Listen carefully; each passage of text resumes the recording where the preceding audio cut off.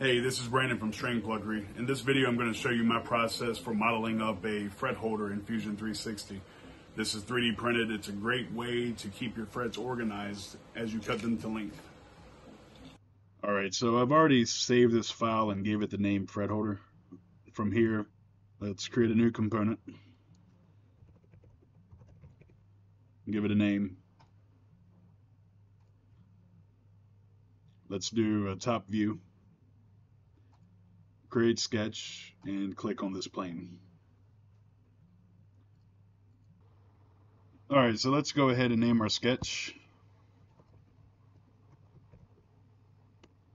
And before we start the sketch, let me go to modify and change parameters. So even though this isn't going to be a fully parametric file, I still think it's good practice to have a list of parameters laid out. So keep in mind, I have already been through a couple rough drafts of this, and I always do a rough draft before I make my final model. So therefore, I'm a lot more prepared to have these dimensions ready and listed. So let's go back to the sketch. Click R on your keyboard for rectangle. Let's make it a center rectangle. Click on the origin. So this bottom dimension, let's do block width. And for this dimension, let's do block depth. Now click L on your keyboard for line. Click this point to this point. Click D on your keyboard for dimension. Now dimension these two lines, and let's make this step depth. Let's do one more.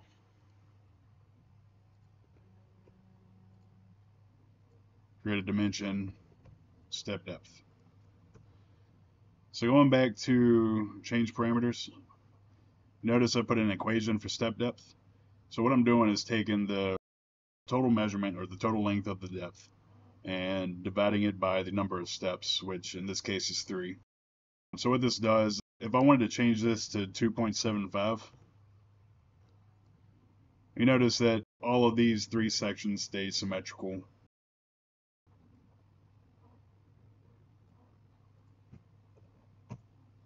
Change it to 3.5, same thing, all 3 lines stayed symmetrical. And let's measure this real quick. Yep, 1 inch and 167 thousandths, and the same. So that's why I did it like that, just to make things easier if you ever want to adjust the depth of this block. So for now, I'm going to put it back on 3 and move on with the sketch. Next, let's create a construction line from this point to this point, and from this point to this point. Now let's select midpoint constraint. Click these 2 lines, and also add a horizontal constraint. Alright, now let's sketch out a circle. C on your keyboard, make this a solid line, and let's go with our hole diameter parameter. Alright, from here let's create a dimension from this point to this point. Do 2 inches.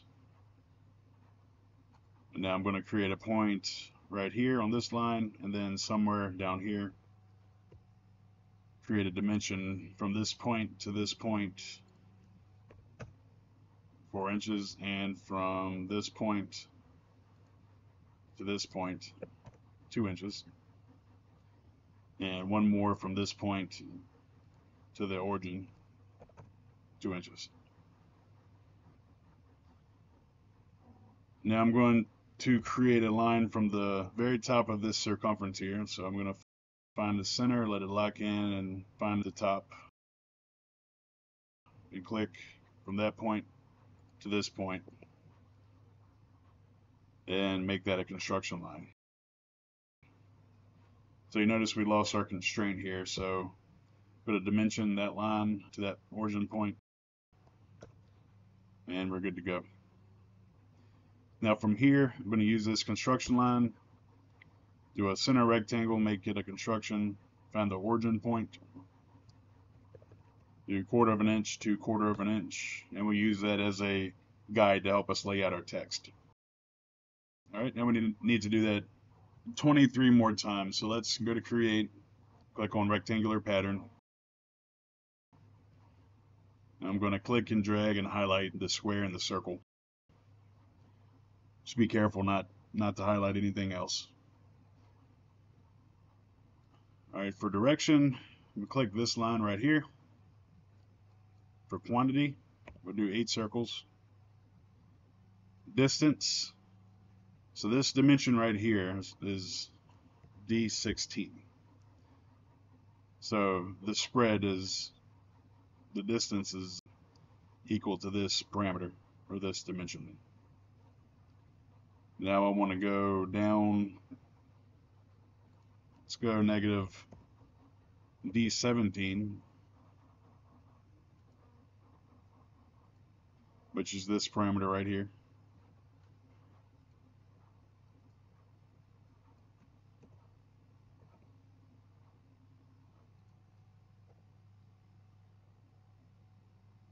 Click OK. From here, let's go ahead and add our first number. Go to create and hit text. And keep in mind I created a shortcut for text and a point since I use it often, so you might not be able to find these on your toolbar. Just use this box to create a text box, and we'll start off with 1. You want to make sure your height is 1/4 of an inch, or you can reference the text height parameter. Make sure align center and align middle is selected. Click OK. So we lost our constraint again, so you see that the text box is highlighted in orange. So let's add a horizontal constraint to that, and we're good to go. All right, I went through the tedious task of filling out the rest of the numbers. So let's go ahead and finish the sketch. All right, now let's extrude. Let's start with this first section and make sure that everything is selected. And then we'll extrude that and assign it the block height parameter. Click OK. Show our sketch. Let's extrude. All right, now let's click on the next section. Let's select all the profiles that we want to extrude. Let's go block height minus step height. Make sure the operation is joined. And one more. Hit E.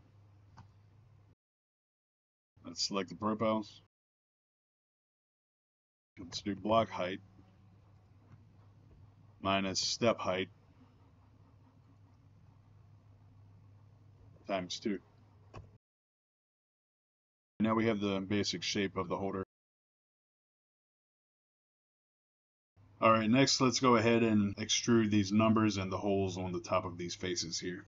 So let's hide the body for a second. Click E on your keyboard for extrude. Let's start off with selecting the numbers.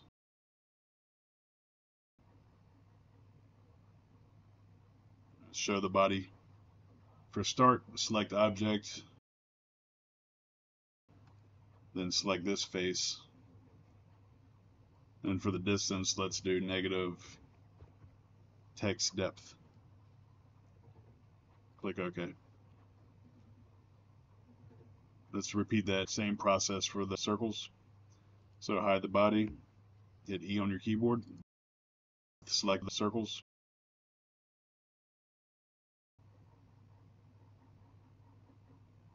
Show body, start object, select this face, and let's do a negative hole depth for the distance and click OK.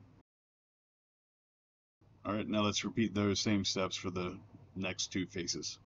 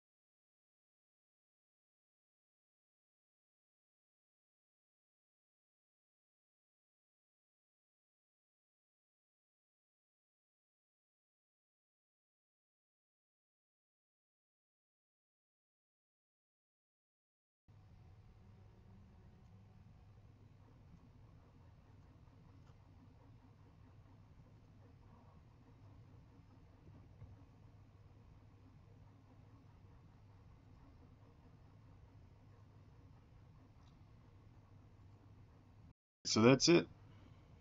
It's fairly straightforward. One final thing I'm going to do, so I'm going to select this first icon, hold down shift and select the last to highlight the history. I'm going to create a group, name group, thread holder. And I like to do that with, especially on models with multiple components. It just helps keep everything nice and clean, and then you can just expand or retract and go through and find what you need in your timeline here. So yeah, that's it.